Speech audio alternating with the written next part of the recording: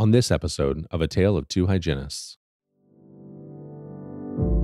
Because they're always thinking of new products and things, and they'll usually contact me, and they've got kind of a core group of other key opinion leader hygienists that they'll send us early prototypes and have us use those and give them feedback and let them know what we think. They love having suggestions. They love knowing what's not working about a prototype.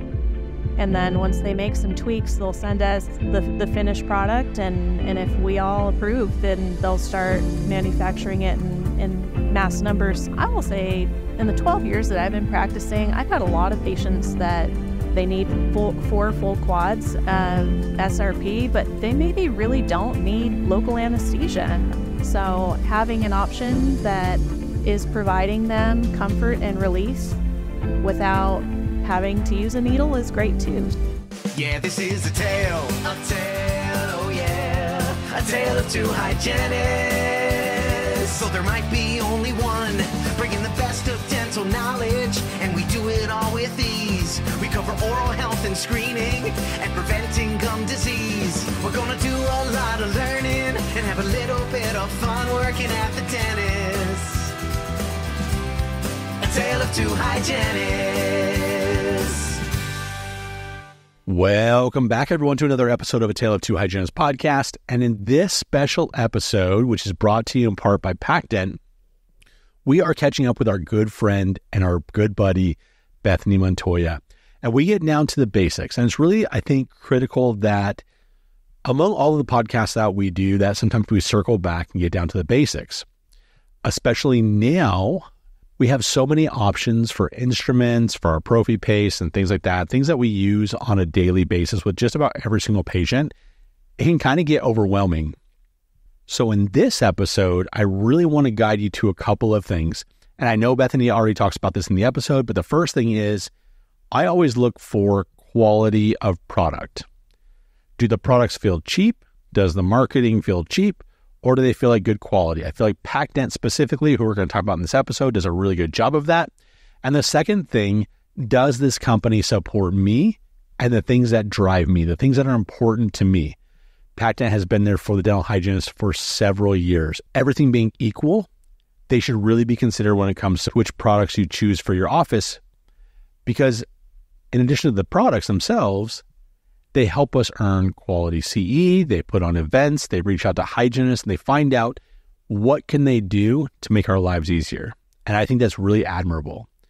You're really going to enjoy this episode with Bethany Montoya, and be sure to visit their website, pac-dent.com, pac-dent.com. Have a great weekend, everybody. A tale of two hygienists.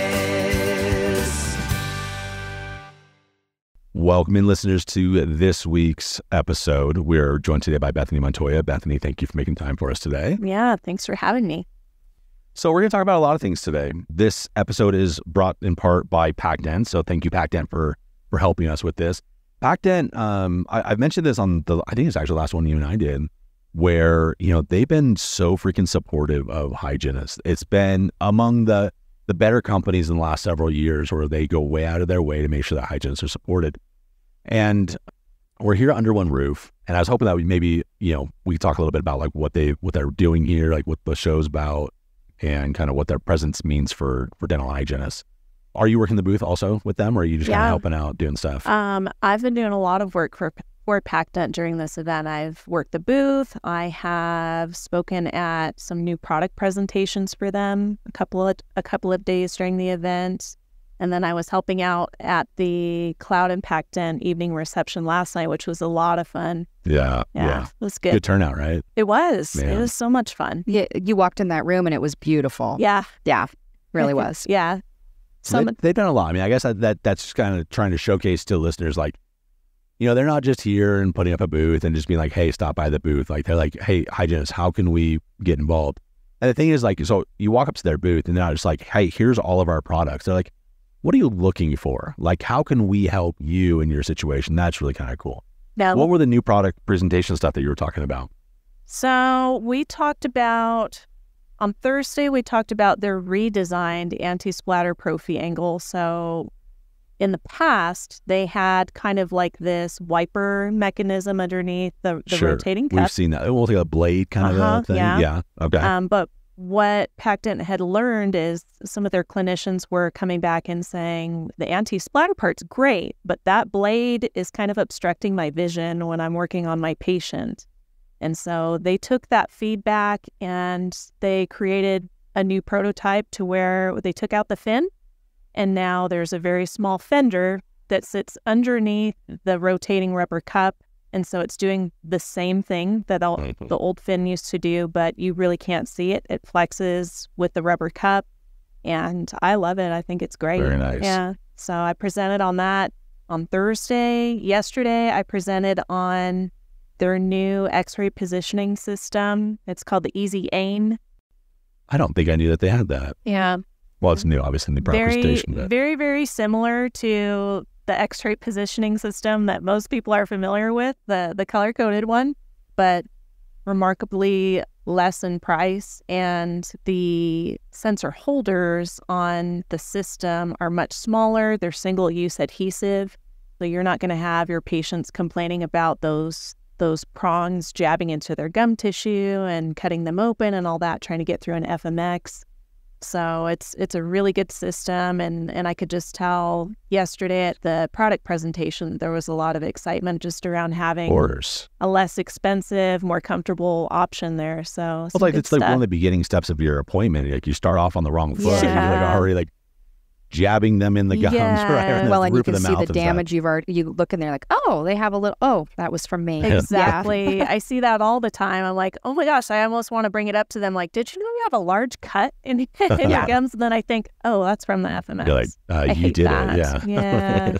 It's a bummer. So there's still a ring though, positioning. Still a ring. Okay. Yes. Everything is color coded the same. So, red, yellow, blue, all that good stuff. But what I had communicated during the product presentation yesterday as being a common problem for a lot of clinicians is, most offices have X-ray positioning systems, but they just don't have enough parts because those, like the X-ray sensor holders, they tend to crack, they tend to break, melt in the autoclave, all that stuff. That one part opens up too big and doesn't hold the film and or sensor. Mm-hmm. Yeah. So you can, as a clinician, it's kind of a small frustration, but it's significant enough to where, patient after patient, you're having to take x-rays, but you can't find what you need. Mm-hmm. And a lot of offices are reluctant to order the proper supply because of how expensive it is. So I really appreciate that Pac-Dent is providing a more economical solution, and they've kind of taken out that challenge with the sensor holders breaking down and melting and all that by having a single-use option. So it's good. Yeah, that's very smart. It'd be nice to have something fresh and every time, because I know when I look in the drawer and I see the pieces, I know which ones work well, and it's like, let me grab those really quick, and then can you put it to the status because I really want that one back. Yes, and so because it is hard to ask to order new ones, and they get loose or they fall. You get it in their mouth and it falls apart right there when you're trying to take your image and it's on the floor. Right. Yeah. So that'd be wonderful. Yeah. Can we talk about like that innovation process? I don't know how much of a behind the scenes look you get it to as they're innovating these changes. When did they bring in the dental hygienist for this? Pretty early on, honestly, because they're always thinking of new products and things, and they'll usually contact me, and they've got kind of a core group of other key opinion leader hygienists that they'll send us early prototypes and have us use those and give them feedback and let them know what we think. They love having suggestions. They love knowing what's not working about a prototype.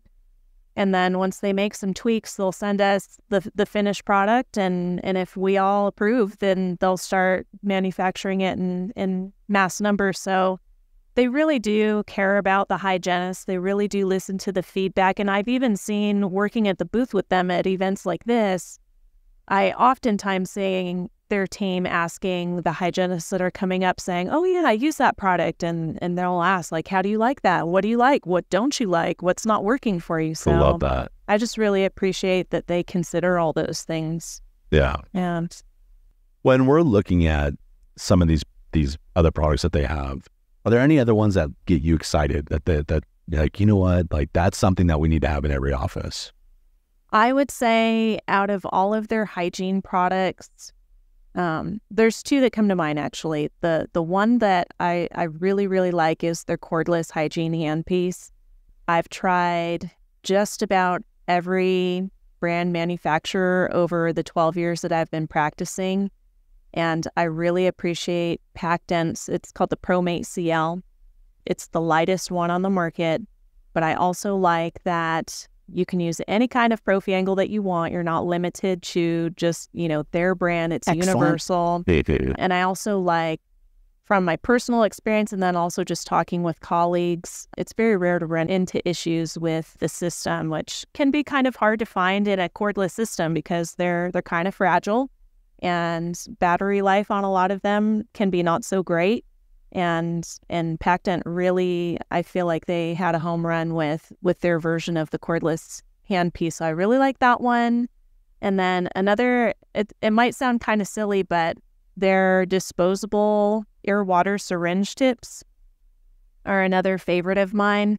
So years ago, I started, attending CE courses and learning that the reusable stainless steel syringe tips were actually hazardous for our patients' health because they harbor all kinds of bacteria and crud and all this stuff. And so I just remember learning maybe, I don't know, back in 2016 or something for the first time that we really all should be using disposable air water syringe tips. But I had a hard time accepting that because I use my air water syringe tip quite a bit to retract my patient's cheek. Same, yeah. And it's hard to do with the plastic tip. It just doesn't have that same strength. So I really like Pac-Dent's version. They've got a few different designs just depending on the type of air water syringe you have in your operatory, but they're a much more durable plastic. Some of them have kind of a thin metal lining on the inside. So if you are somebody like me that you're using your syringe tip to do a lot of retracting, you've got that extra strength. Well, what about water contamination in the air when you're just trying to get air? Do you find that the metal versus the plastic has a difference? No, I really haven't. So they seem pretty comparable in that way. Good. So, yeah, but I really like that product. Again, it's very simple, everyday things that we don't really think about too much, but they do make a difference in terms of just keeping our patients and ourselves safe and comfortable and all that good stuff. Do they have ones that lock in? Yes. That's my biggest pet peeve of the plastic ones of yesteryear. Like, you loosen up depends on which version of air water syringe you have, but even if you loosen things up and you put it in and tighten it all the way, it doesn't work. And if you have the one where you the ring one where you push it in and then there's no little groove or whatever, it just right. Doesn't lock in. It comes right back out. Yes. And I can't tell you how many people I've sprayed in the face with my air water syringe tip hitting them as a projectile. Yes. Unfortunately, I've done that lots of times too. But yes, they have 3 or 4 different variations of that syringe tip. So you really can find one for any type of syringe that you've got in the op. So it's good. So tell me about ginger-cane and how can the hygienists use that to keep their patients more comfortable when it's the local anesthesia isn't 100% needed, but we just want something that's going to help them. Yeah. Well, first I will tell you that I am from Texas, and in Texas, we haven't been allowed to administer local anesthesia. It did get approved and passed last year, but we're still in the process of getting curriculum together that's approved and all that. And even as great as it is that we'll have the option of using local anesthesia, there's still a lot of limitations there. We'll only be able to perform infiltration only. So I see where we're going to continue to need good options for topical anesthesia if we're in a rush and we really don't have time to wait for the dentist to come in and give a block to our patient, things like that. I love ginger-cane because it's just simple and easy. It's a 20% benzocaine gel, so basically the same formulation that you will use in a pot of topical anesthesia for your patient, but they've placed it inside of a syringe applicator.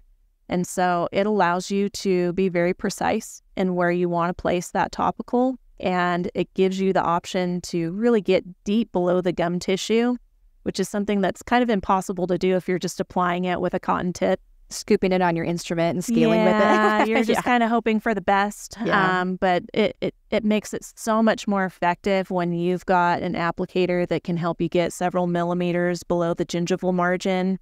So I've been using it for years now, and every hygienist that I've interacted with in Texas, at least, will tell me like, oh yeah, I love Gingicaine. I use it so much. So I love it for my patients that I'm performing gingivitis therapy for. It's great for that.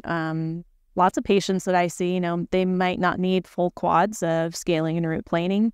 And so those ones that are just needing some limited, it's localized. Great for that. And there are, I will say in the 12 years that I've been practicing, I've had a lot of patients that they need four full quads of SRP, but they maybe really don't need local anesthesia. So having an option that is providing them comfort and relief without having to use a needle is great too. So I really like the product. It's awesome. It's one of those things too, like, so we in Florida, very similar to Texas, it was kind of a late adopter to local anesthesia. And so the clinicians that I was working with down there, they just didn't either get their certification, or they didn't feel comfortable doing it, or they just didn't understand it. And they've been using, some sort of a topical type application for forever. Yeah. Right. And I think a lot of clinicians just prefer it sometimes. It's just, it's it's all in the hands of the beholder, I guess. But it's like, whatever you feel comfortable doing. And like you mentioned, like you're not going to be restricted by state legislation. Like every state can do this at least, because it's just topical. Right. Well, and tell me about the dispensing and the storage of it. Is one syringe per patient, or is it like you can use a little bit of it and change the tip like we do with etch? How? Yes, that's a good question, actually. So that's another characteristic about Gingicaine that I really like. You would use it very similar to a syringe of sealant material.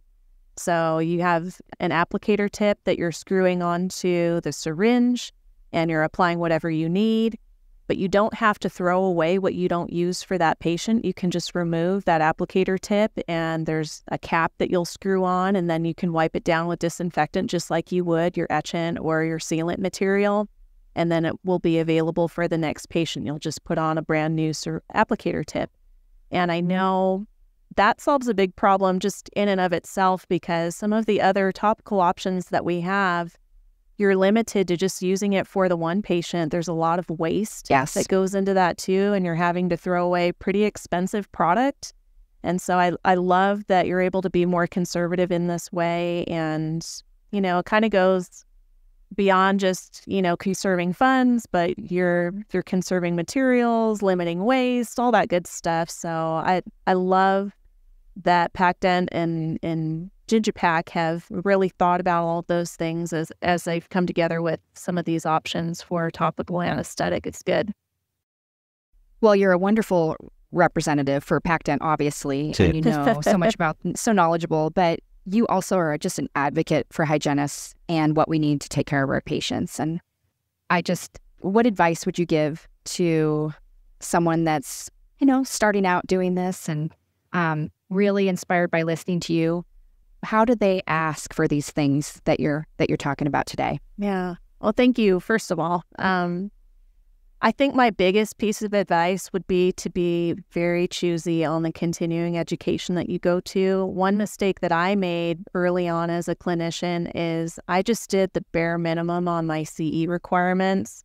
I usually procrastinated, and I didn't do much of my classes until I was about due to renew my license. And then, I'm panicking like, oh my gosh, where am I going to find these classes? And I'd end up just going for whatever was the cheapest, most convenient. And, I still got the education, but I would say, looking back, the quality of that education wasn't great. And so the longer that I've been practicing and the more that I've just grown as a person, but also just in the provider that I want to be, I've gotten really selective on the classes that I choose. I seek them out. I find topics that interest me, and then I'm actually looking on the internet, where can I learn more about this stuff? I started personally investing in events like RDH Under One Roof, where, I talk to clinicians all the time that they're like, oh yeah, I've heard about Under One Roof, but I don't want to spend that kind of money. Like, there's stuff right here in my area. And I just think, like, until you attend, you don't know what you don't know. You don't know what you're missing out on. And then you keep coming back. Yes. I came to my first Under One Roof in 2021, and I promised myself that I would be a lifelong attendee, just because the caliber of information and speakers that you get at this event, it's unparalleled. You're not going to find that in, your rinky-dink webinar or, a component meeting or whatever. All those things are great. They all have a purpose. But if you're somebody who's really wanting to elevate your career and you want to stay up on the latest advancements in, the science of prevention and whole patient care, all that good stuff, events like these, and again, just being so selective on the classes that you take, are going to make all the difference. And once you go to those classes and you get that information, if you're wanting to implement new things with your practice once you go back to work, I think that a really great way to do that is to ask to sit down with either your practice owner or your entire team, like maybe during a monthly meeting or a morning huddle or whatever that might look like, and just break it down. Like, I attended this course and this is what I've learned. I would put a little bit of strategy in there, maybe have like a few main points that you want to drive home to your team, and just really come with the facts of, this is how it's going to benefit our patients. This is how it's going to benefit our team. And any practice owner wants to know how it's going to benefit their bottom line. And bottom line, honestly, in the realm of hygiene, it's going to be the most impacted by quality of care. So that would be my recommendation. Well, that's great. And I love how you asked them to have some personal responsibility in coming them with the facts, with the evidence, like, why do I want to do this? Yeah. So great information today. And how can our listeners get in touch with you? I mean, it'll be in the show notes, but can you just let them know the easiest way? Yeah. So they can either connect with me on LinkedIn, Bethany Montoya, but I also have a social media platform. It's called Human RDH. My largest platform is on Instagram, but I've also got a smaller account on TikTok and Facebook. But those would be the easiest ways. And if you would like to know more about Pac-Dent and their amazing products, you can either go directly to their website, which is pacdent.com, or they do have a social media account on Instagram. It is hack_dent. Well, it's been wonderful getting to talk with you today. Thank you so much, Bethany. Yeah, thank you. Awesome. Thanks. Yeah, this is a tale, oh yeah, a tale of two hygienists. So there might be only one, bringing the best of dental knowledge, and we do it all with ease. We cover oral health and screening, and preventing gum disease. We're gonna do a lot of learning, and have a little bit of fun working at the dentist. A tale of two hygienists.